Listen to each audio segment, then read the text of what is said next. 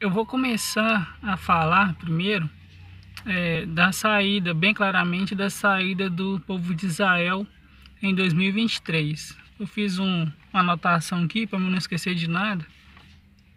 Então, no ano de 2023, de acordo com a Bíblia, o povo de Israel eles vão ser expulsos da terra deles. Eu não sei o que vai acontecer, eu não sei se é uma guerra no Oriente Médio, não sei se eles vão ser atacados. De alguma maneira eles vão ser expulsos da terra deles. A guerra entre a Europa e o Oriente Médio. Então o que acontece? Vai começar a guerra em 2023 entre a Europa e o Oriente Médio. O começo da guerra, né? Isso vai se estender até 2026, 2027. E acaba com as armas nucleares do Oriente Médio matando bilhões de pessoas. A Bíblia diz 1/3 da humanidade na sexta trombeta.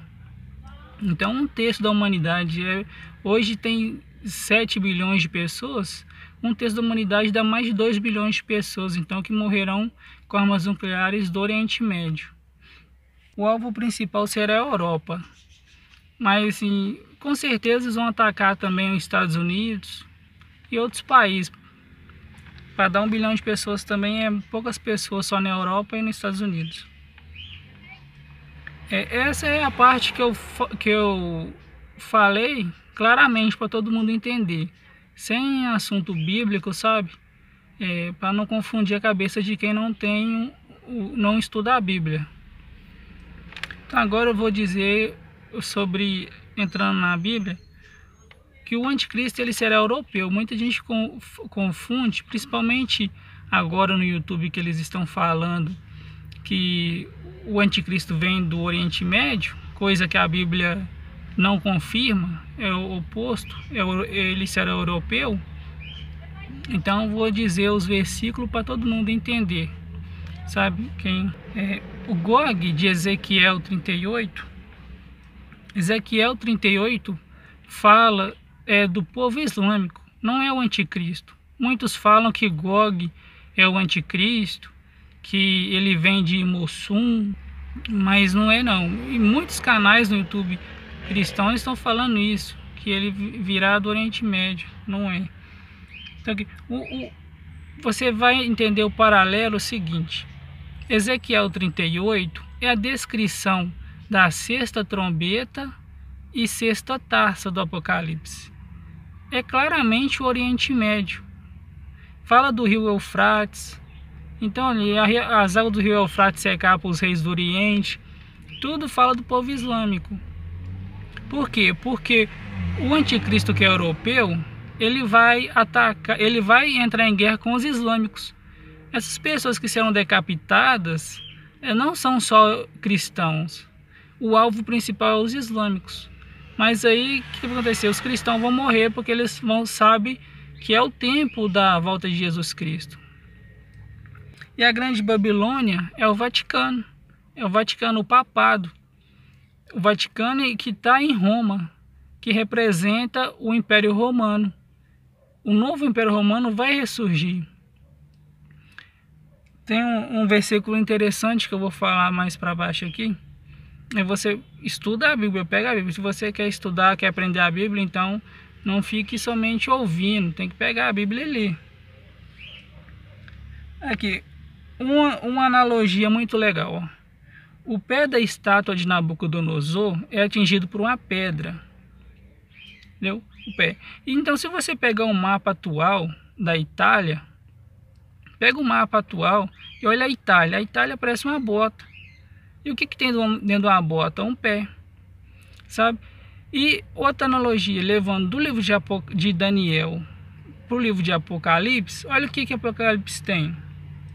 Em Apocalipse 18, 21. Um anjo forte, que é Jesus Cristo, levanta uma pedra e joga no mar. E aí, o que acontece? Aí fala, de tal modo a grande Babilônia será afundada.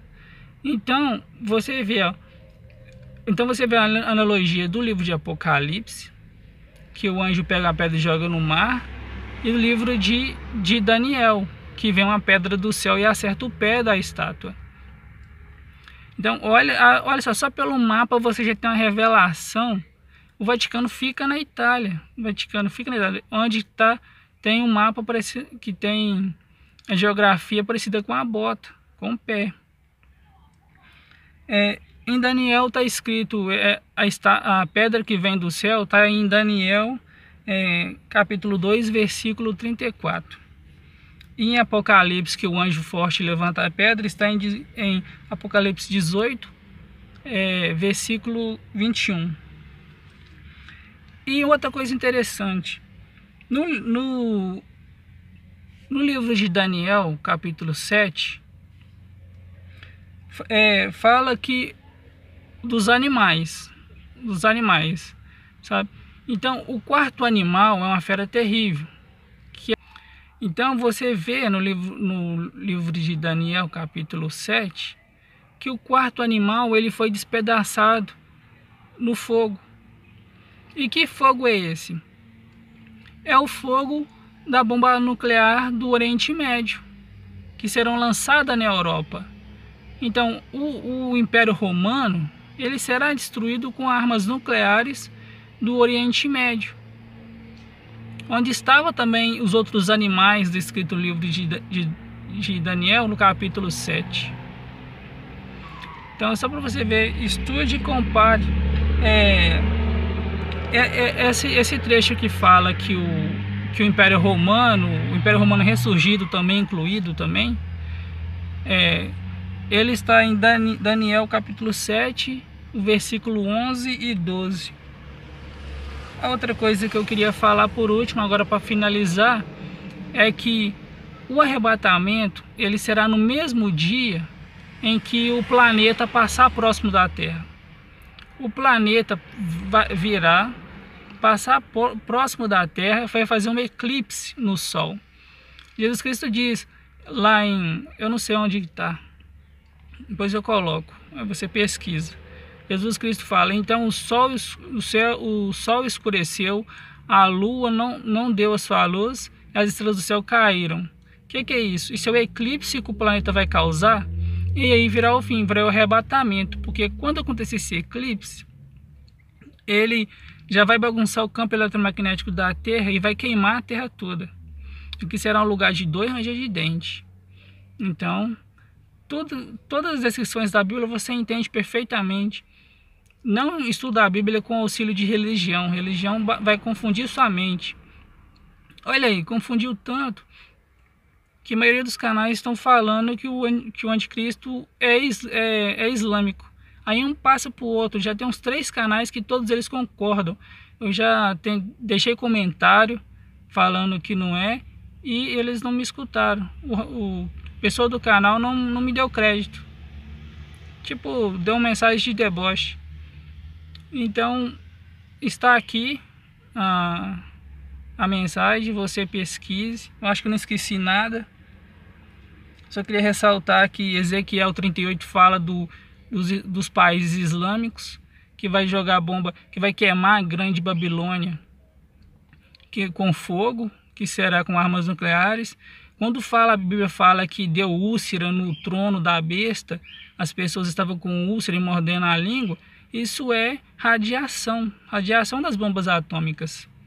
Então, pesquise, estude, a Bíblia é fenomenal, todos os trechos. Eu esqueci de falar um outro ponto muito interessante. Em Daniel, capítulo 7, você vai ver em Daniel capítulo 7, o versículo 11 e 12, que o quarto animal foi despedaçado no fogo. Então ele foi destruído. E os outros ainda durou um pouco de tempo. Por que um pouco de tempo? Até o planeta vir para destruir os outros animais, que representa o Oriente Médio, todos os reinos da Terra, incluindo. Então o quarto animal, que é a besta, foi destruída, e os outros permaneceram com vida. Você vê, a profecia ela é muito exata com tudo, sabe? Então, porque fala da sexta trombeta até a sétima, fala que enquanto tocar a sétima trombeta, depois que acaba de falar da sexta trombeta, e quando o anjo tocar a sétima trombeta, vai se cumprir o mistério. Qual é o mistério? O arrebatamento na sétima trombeta. Então, uma analogia direta com Daniel também, quando fala que o quarto animal foi despedaçado e os outros ainda foi dado uma permissão para viver um pouco de tempo. É porque quando o arrebatamento chegar, o planeta chegar, também vai ser o arrebatamento.